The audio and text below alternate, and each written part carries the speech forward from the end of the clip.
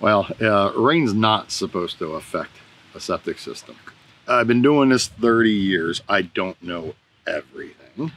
And the more that I learn and the more that I know, the more I realize I don't know everything. And it's always been a stickler rain with drain fields. But I'm going to tell you, the way an absorption area is set up, especially in the state of Pennsylvania, and probably throughout the United States, I can only speak to Pennsylvania codes and things of that nature. We always need a minimum of 12 inches of soil cover on top of the stone aggregate of an absorption area. And the reason being is to prevent, when it rains, that the water can immediately enter your absorption area.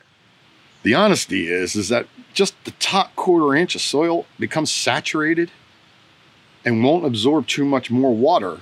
The rainwater runs off or puddles and creates evaporation to disappear.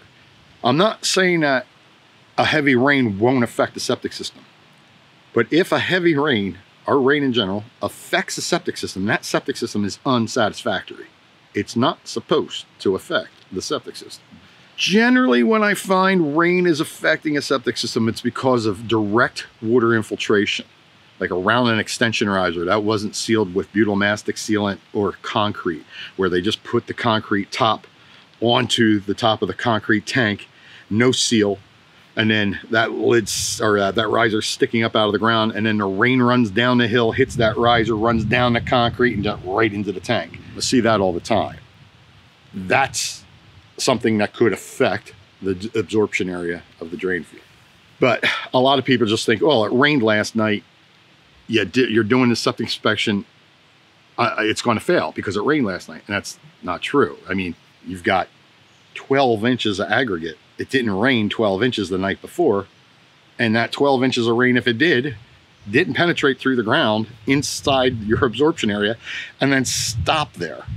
Your absorption area is the only portion or area on the property that's actually been soil studied, perk tested, and designed to accept water and drain it. If the rest of the property is dry, why would not the only spot that was been tested to absorb water not be dry?